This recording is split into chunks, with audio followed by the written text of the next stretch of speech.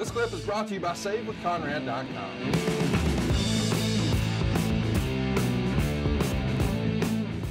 Bill Borgen had to bail a little early, but he also wrote in and wanted to know, Jim Ross, do you think Triple H would start his own promotion? No. No, why would he? Doesn't need the money. Right. Doesn't need the headache. That's like the ridiculous rumor that Jared and Conrad were going to start a wrestling company. Come on, that's not a rumor. That could be true. That's the most ridiculous thing I've ever heard. They're both a lot smarter. They're both a lot. Now, Jeff may, because he's had that experience. There's no way in hell Conrad would put up with bullshit. He has no patience. He's a businessman in a very unbusinesslike genre.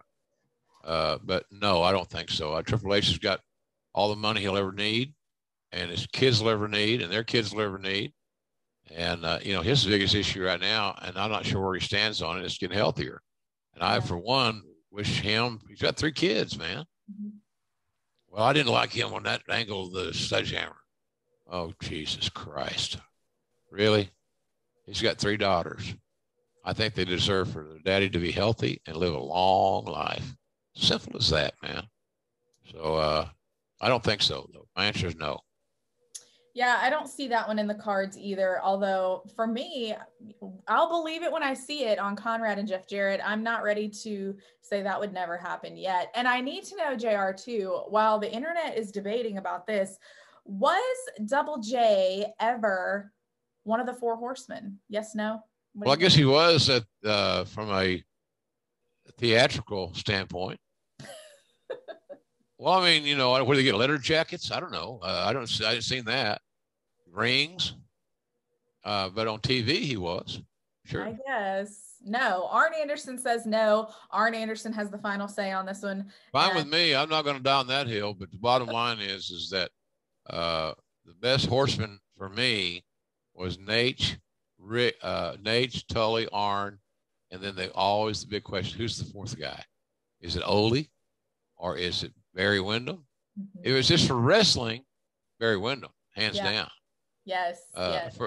For the sizzle and the newness, Luger was a good addition because he looked great and he added youth and a big ass body to that group.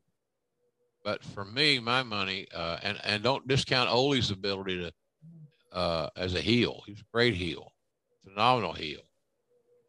But I like Barry in that group. Because I knew, look at the workers. If you're a booker or you're a talent relations guy and you're looking at maximizing minutes for talent, there's 4 guys right there that can work with anybody in any environment. Any environment. Maybe face or heel, cage matches, brawls, bloody matches, TV time limit matches, whatever it may be. And that's what you're looking for in my old world. They can play multiple positions and play them all at an all-star level. All right. You and I are on the same page with that. There's no room for Double J and the 4 horsemen.